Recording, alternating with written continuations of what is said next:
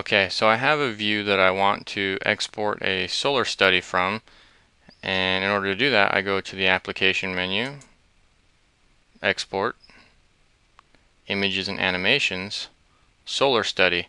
But here you can see that it's actually grayed out. And in order to get this option, we have to make sure that not only our shadows are turned on, but it's set to a solar study. And we can do that right here through our graphic display options.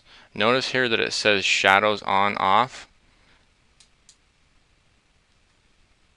What we're going to do is specify our sun position, and right here I've got a few settings that are already preset. I'm going to choose my single day, and just so you know,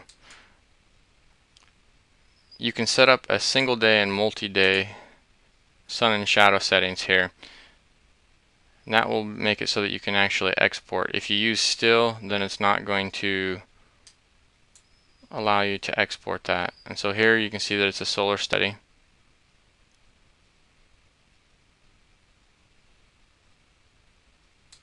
And I'm going to actually change that to my single day.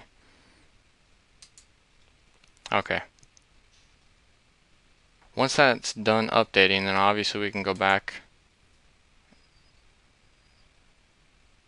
and now you can see that it's been ungrayed and we can activate it.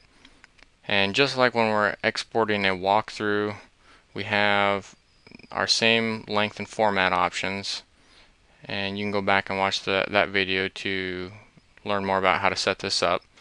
We're going to say OK, stick with our AVI format, save, and now you can see that it's starting to process the solar study, and this will take a while because we've got our shadows turned on, so you're going to want to give it some time.